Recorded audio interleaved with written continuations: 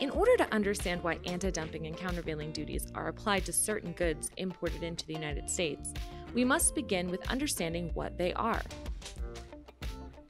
First, let's quickly define what is considered dumping. Dumping occurs when a foreign manufacturer sells goods in the United States at less than fair market value, causing injury to the U.S. industry manufacturing those goods. This dumping can be because the foreign manufacturer is selling the goods in the United States at a price lower than they would sell it in their home country. Or the goods are being sold in the U.S. at a price that is lower than it costs to produce it. In the typical market conditions, there is a balance in the U.S. economy between goods produced or manufactured on U.S. soil and commodities imported from foreign suppliers. This scenario results in the U.S. suppliers staying in business with a healthy amount of importing to support the demand of consumers.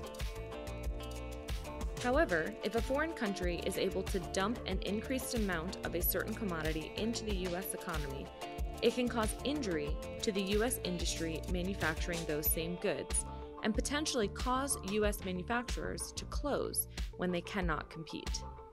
This upsets the balance of the overall U.S. economy and makes U.S. consumers more reliant on foreign suppliers. In order to prevent dumping from occurring, the U.S. government has established certain preventative measures known as anti-dumping.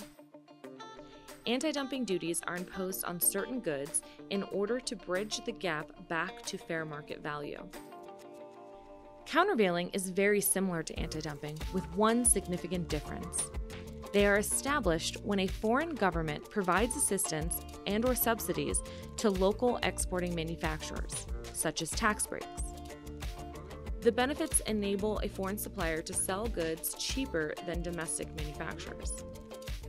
Once again, the increased amount of importing can potentially cause U.S. manufacturers to close when they cannot compete.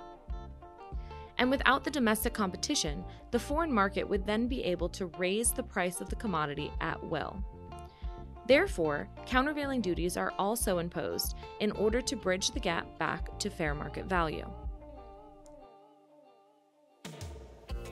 Ultimately, anti-dumping and countervailing duties are imposed in an attempt to bring the commodity's end cost to the importer to be about the same as it would have been if it was purchased from a supplier within the United States. This ensures American suppliers can afford to continue producing, while the American market retains a healthy balance of imported and domestic goods. Do you feel more informed? Subscribe to our channel for more tips and insights into the international trade world.